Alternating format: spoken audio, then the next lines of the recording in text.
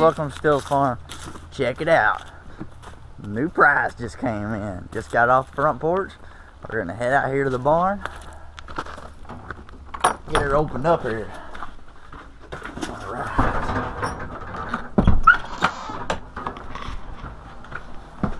Awesome. So ready to open this up. Just ordered this a few days ago. It's actually Sunday night, I think. So today's Tuesday, so it's pretty good timing. Yeah. New 66 Chevy Suburban. Awesome, awesome. So ready to open this up. I've wanted to buy this for quite a while. And I actually went to my local Hobby Lobby to buy this. And guess what? It was Sunday. They're closed on Sundays. So, good for them. You know, whatever. I'm not. That's awesome for them, though.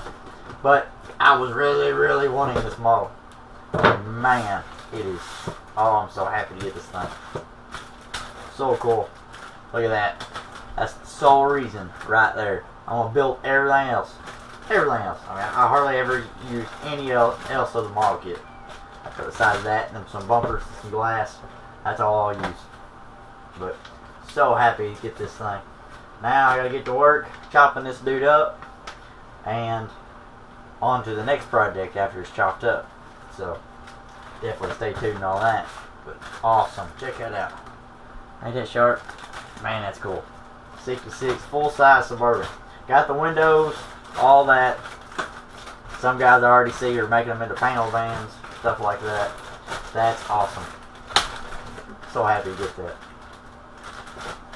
So I've already unboxed the doll. Now I've already started chopping this dude up. You can actually see the lines where I chopped it, doing the shortened job. In real life, this would have been shortened about 21, 22 inches. So I got that done now. Now I have to get all that glued back together, start doing all the body work to that, and I'm going to start doing the modifications to the hood, and then the modification to the roof. The roof in real life is about an inch and a half, 2 inches chopped. So not super far, but just enough to say we chopped the top. And then of course, sitting on a parking lot or whatever, this right here is exactly how low it would be sitting. So the new wheels that we're going to order, hopefully super soon, are going to be tucked up under there pretty tight. They're going to be about a 22-inch wheel if it was real life to scale. But I had to shorten the roof. Over here's my roof. I still have to shorten it. But I'm gonna get basically the actual body of it done first before I start doing the roof and all that. But I cut out quite a bit in front and behind.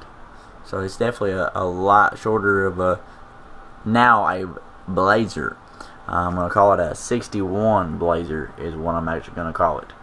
So I'm working on doing this, and I'm actually going to start molding and casting this body.